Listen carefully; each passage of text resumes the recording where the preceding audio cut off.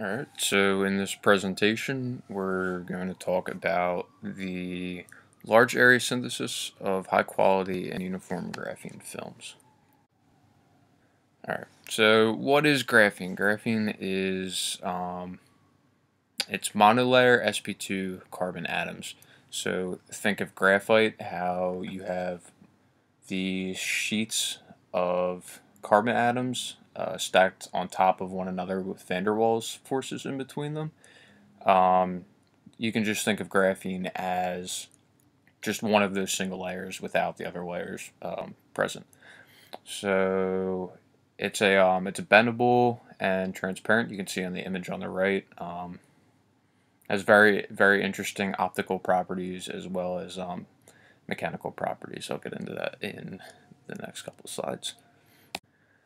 So what's the hype surrounding graphene? Why is it so interesting? Why are scientists, researchers, engineers, why are they all losing their minds about this molecule? First off, it has a lot of interesting electronic properties. First, it's a zero-gap semiconductor. Taking a look at the image on the bottom right is generally how we think about metals, semiconductors, and insulators based on their energy. So as we can see in the semiconductor case, it has a very small band gap energy. The distance between the valence band and the conduction band is very small. In the case of graphene, that band gap energy is actually zero.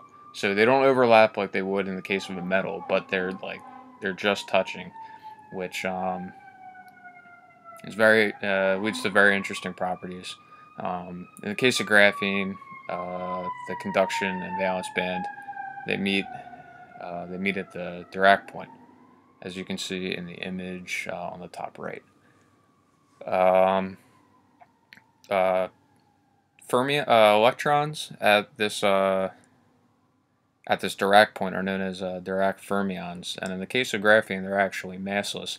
They have no mass, which this is the main reason why graphene has such interesting electronic applications. It has incredibly high electron mobility. The electron mobility for graphene is actually 10 million times greater than that of copper. So you can think of electrons traveling through a metal like copper incredibly quick. It's about 10 million times faster in graphene, so that's crazy. That's unbelievable.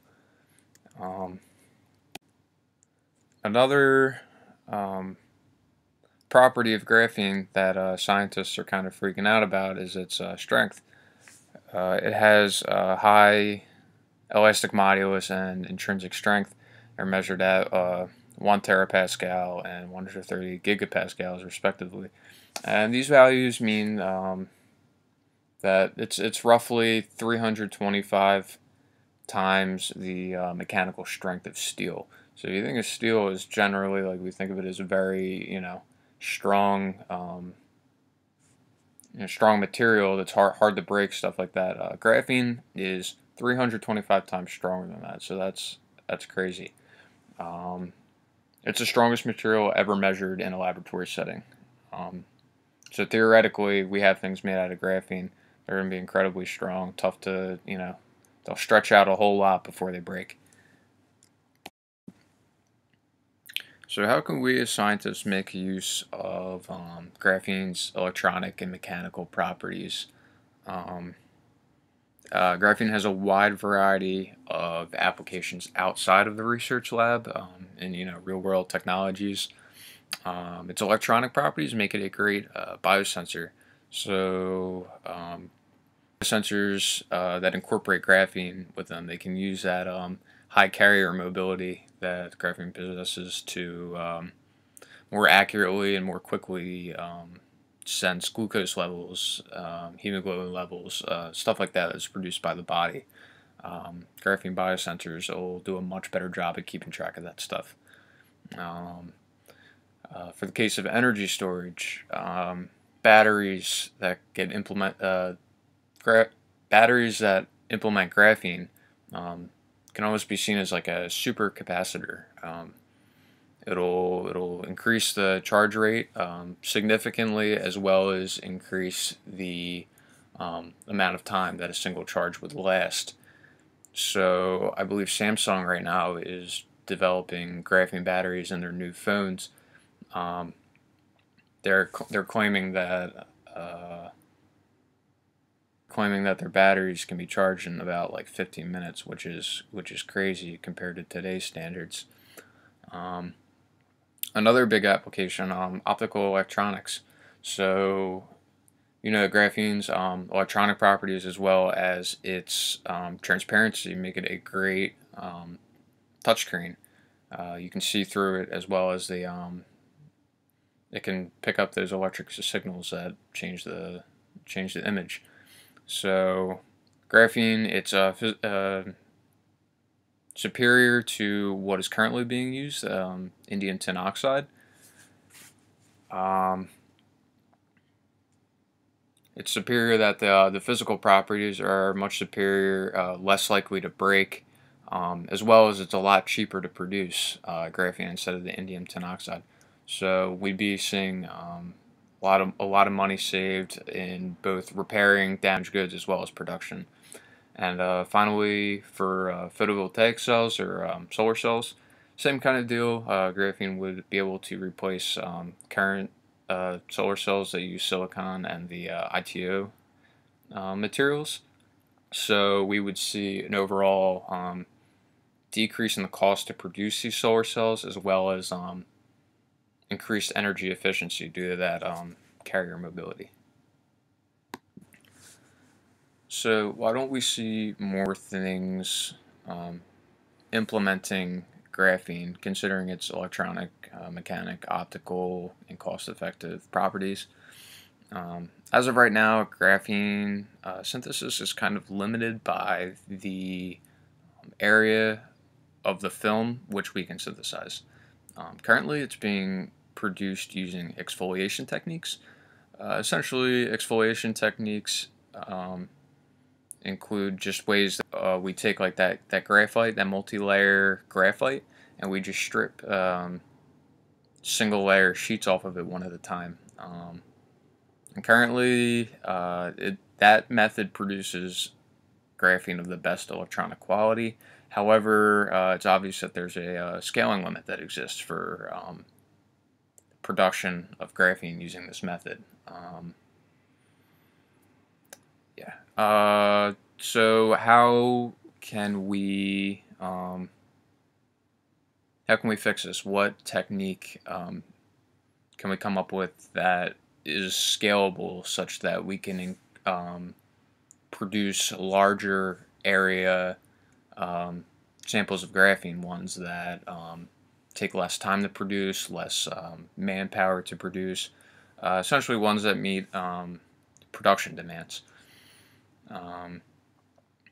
However, this method needs to be tested for its physical and electronic quality, just like the exfoliation technique produces graphene of great electronic quality. This new technique also needs to produce graphene of good electronic quality. So the method that the Lee group came up with to synthesize large area graphene samples is chemical vapor deposition, or CVD. The CVD reaction is performed at 1000 degrees Celsius under hydrogen gas and methane gas in a low pressure environment on a copper foil catalyst. So step one of this method is they need to heat up the system to initiate the pyrolysis of methane. At high temperatures, coupled with hydrogen, methane gas can be just dissociated into carbon atoms, and those other hydrogens can couple with the hydrogen gas. That's also in the system. The second step, they need to form the sp2 carbon structure that is graphene. In this case, they use metal catalyst, the copper foil. And that's used to reduce the temperature of the reaction to around 1000 degrees. So In this case, it's important that they use copper, just because other metals have shown to produce graphene of kind of quirky properties. So I'll talk about that a little bit later, but just that it's important that the metal substrate is copper. Step 3, once the graphene film is deposited onto the copper substrate, the copper layer needs to be removed or separated from the graphene film. So in this case, they use an etching solution of iron nitrate in order to dissolve the copper, and that'll separate it from the graphene film. And finally, before the graphene is like transferred or measured using any kind of analytical technique, they need to put a polymer coating on it to protect it. In this case, the researchers used this polymer called polymethyl methacrylate, or PMMA for short, and that just, like I said, facilitates the transfer. So on this slide is just a quick schematic of the chemical vapor deposition reaction. It's experimental parameters measured as a function of time. So from 0 to 60 minutes, you can see the temperature is slowly risen up to 1,000 degrees Celsius. Under very low pressure, the pressure is only around 40 millitorrs, so that's really small, not even close to atmospheric pressure. And hydrogen gas, the flow rate is 2 standard cubic centimeters per minute. So also very low hydrogen flow rate, just enough that hydrogen's in the reaction vessel to be coupled with the methane. At around the 60-minute mark, we introduce methane gas to the system at a flow rate of around 35 standard cubic centimeters per minute. During this time, hydrogen gas kept flowing, and the pressure is also increased to about 500 millitorr. It's important at this phase we need to maintain the pressure, maintain the temperature at 1,000 degrees Celsius, such that it provides the heat necessary for the reaction to occur. And during the 60 to 90-minute mark, the reaction is carried out for around 30 minutes. That's the growth phase where graphene is actually deposited onto the copper foil. Finally, after 90 minutes, graphene's done kind of growing. It's for sure that it's all done. I'll talk about this a little bit later in how graphene has a property known as self-limiting growth. But after 90 minutes, the reaction can be cooled down and taken off heat, so the resulting graphene film can be studied. So after Lee's group synthesizes large area graphene film using the chemical vapor deposition technique, they needed to analyze the properties of the film that they produced, just to make sure that it was up to standards with the graphene that was already currently being produced by techniques like the exfoliation technique I mentioned earlier. In the next couple slides, I'm going to kind of go over what they found during this analysis.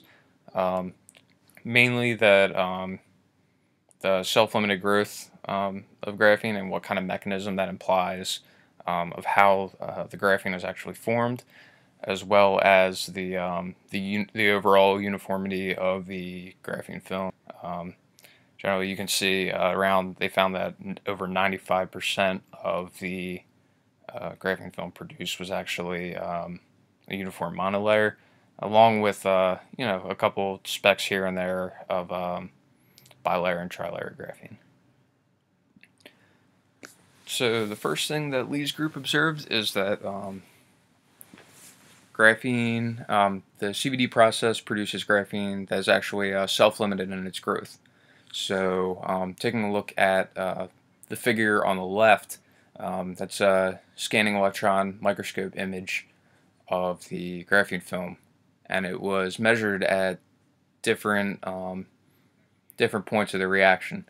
So the figure A represents the reaction that happened that occurred for 1 minute, B for 2.5 minutes, C for 10 minutes, and D for 60 minutes. And what I want you to look at is the two boxes outlined in red, C and D, the reaction from 10 minutes to 60 minutes. You can notice that after the 10 minutes, graphene really didn't really grow that much after that. The difference between 10 minutes and 60 minutes is barely anything at all. So what does this mean? That means that essentially graphene is self-limited in its growth. It won't grow anymore due to graphene's properties. They further delved kind of into this topic. They took a look at graphene growth at other thicknesses, so thinner samples of graphene that they produced, thicker samples of graphene that they produced.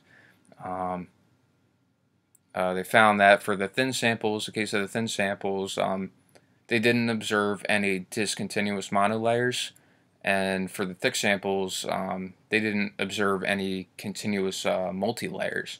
So everything was kind of just this continuous monolayer, which is what they were aiming for. So they found that compared to other techniques that use other metal catalysts such as nickel, the reactions that use nickel kind of predicted that graphene formation, it occurs through a precipitation mechanism, whereas the researchers in the lead group found that graphene actually occurs by a surface catalyzed mechanism on the copper foil. So the next thing that the lead group wanted to look at is the uniformity of the graphene film that they produced. Graphene, it's that monolayer sp2 bonded carbon, so it's important that those monolayers are actually monolayers. If not, it kind of messes with the electronic properties a little bit, the mechanical properties, stuff like that. So it's important that it's monolayer. So looking at their results, you can look at figures A and B on the left. Figure A shows a scanning electron microscope image of the graphene film that was produced, and B shows an optical microscope image of the graphene produced. Generally, we're looking at the same thing here, pretty much. What you can see is, I guess you can see this best in figure A, that the red circle, which kind of represents that real light gray area, that's pretty much the entire square. That's all the monolayer graphene that was produced. The blue circle, that represents a bilayer graphene that was produced. And the green arrow, the small little bit, is trilayer. So just looking at the images, you can see that there's a very minuscule amount of multi-layer graphene being produced. It's just kind of specks. And you can see it kind of broken down into the table below. Greater than 95% of the entire film was the monolayer graphene that they were looking for, and it was actually less than 1% that was actually trilayer or more layers than trilayer. So what the lead group wanted to do next, in order to study the uniformity of graphene, they wanted to take a look at using Raman spectroscopy, essentially to study the surface properties of the graphene, just to make sure that it was the monolayer graphene that they observed is actually monolayer. So essentially what Raman spectroscopy is, they use some kind of light source, like a laser, and they shine it on the surface of the material. So and the instrument, it can measure the difference in the properties of the light before it hits a sample and after it hits a sample. And after the light getting hit by the sample, its energy and vibrational energy, rotational energy kind of lowers a little bit. So, and the instrument, it can actually measure the difference between the two light samples, if you will. And it can kind of tell a lot of information about the material that the light's being shined on. the shift between the two peaks can tell a lot of information about the material. So, taking a look at Figure C, which is the Raman spectra of the sample, um, specifically we can take a look at the G peak and the 2D peak, and specifically just looking at the monolayer band, which is the red band labeled 1L. We can observe the following measurements. The G to 2 peak intensity ratio. So the intensity of the G peak is about half the intensity of the 2D peak, about 0.5 ratio. The symmetric 2D band, it's centered at 2,680 wave numbers, and the full width half max is 33 inverse centimeters. So really what this data says is that graphene that's produced by this chemical vapor deposition process, the Raman spectra of this sample really corresponds to Raman spectra taken of other samples of graphene, of monolayer graphene that are produced. The numbers match up, so it's a very good indicator that the graphene being produced is actually monolayer. So next, the lead group, they had to measure the electronic quality of the graphene that they produced with the CVD. They just had to make sure that it was at least headed, in the right direction, that it was on par with the graphene that was already being produced using the exfoliation method, just to make sure that this was a viable way to synthesize graphene films, and that the electronic quality wouldn't suffer as you made larger and larger films. So they used these things called dual-gated field effect transistors, or FETs. They used aluminum oxide as a gate dielectric, and they used all their measurements at room temperature. Essentially, a little bit about these FETs. They have an electric field. It controls the electrical behavior of the device. The electric field, it's generated by voltage difference between the body and gate of the FET, and this electric field that's generated by the transistor, it controls the conductivity between the drain and source terminals of the transistor, which can be measured, and it gives you a lot of information about the electronic quality of the material that's being studied. So what they found is that that in its preliminary testing, the graphene that was produced by the CVD not quite matches the quality of the graphene that is produced using the exfoliation method. About like 1,000 times lower carrier mobility. So essentially, the carrier mobility, graphene being produced by the exfoliated method, the electrons travel a whole lot faster than the electrons that travel in the CVD produced graphene. They also found for the CVD graphene that the residual carrier concentration at the direct point was 3.2 times 10 to the 11th inverse centimeter squared. Didn't really have data for the exfoliated graphene for this one, but they just essentially what those two properties, what they say is that they can continue their research in order to optimize the properties of graphene. Essentially, they can make alterations to their experiment that would be able to get the CVD produced graphene up to the level of exfoliated graphene.